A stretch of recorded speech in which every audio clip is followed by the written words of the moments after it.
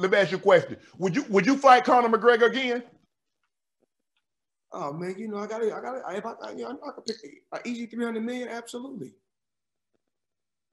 So would you fight him different, or you fight him the same way? Same way, same results. So in other words, you're gonna drag him to the deep and drown him, because that's what you did. That's what I'm gonna do. You know, I bet Dana White some high-end liquor that Conor couldn't knock you out, because he said because you see Conor knocking people out with those 4-ounce gloves. I said, but he don't know how to punch in boxing gloves. I said, watch Floyd walk through it. It is okay for me to eat. Yeah, go ahead. Okay. Dana White, good guy, good dude. I've been knowing Dana White 24 years.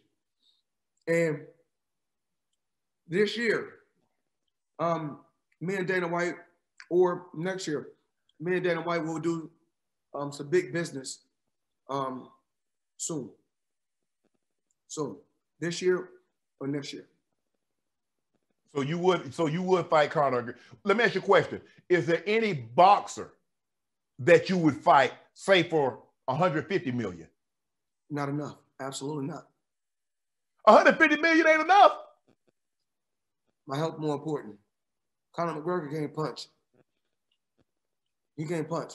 Floyd, I knew he could knock you out when he hit you flush with that uppercut and you walked through it. You never saw that punch. Normally, it's the punches you don't see that get you out of there. He hit you flush and you walked through it. Oh, I don't remember it.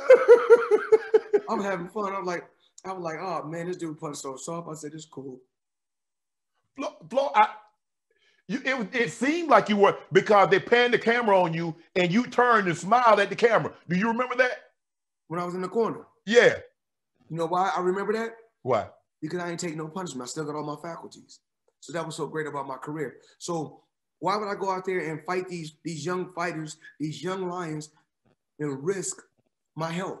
Right. You know, you look at my Uncle Roger, you look at Muhammad Ali, you look at these different fighters. You're like I just said on the beginning, in the beginning when we first started talking, your health is your wealth.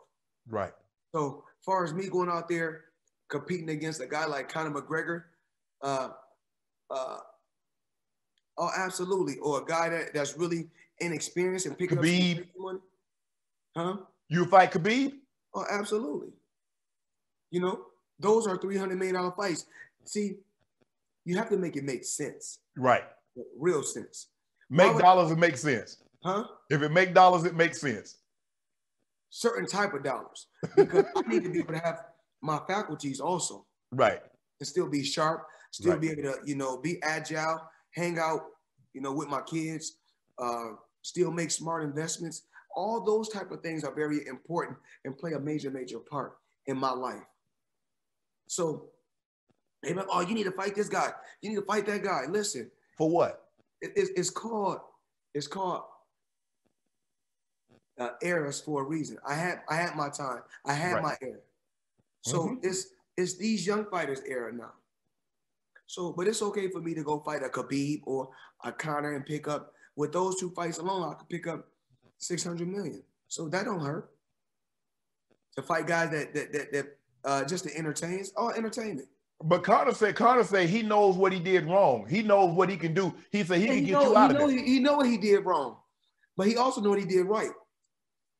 What he did wrong is get in the ring with me. And what he did right was get in the ring with me before he can get a big payday. So you willing to fight? Do you have you and Conor had any conversations? No, I don't like him. I don't like him at all. At all. You know what to do. Hit the subscribe button to become an official member of Club Shay Shay, where we always do something before two something.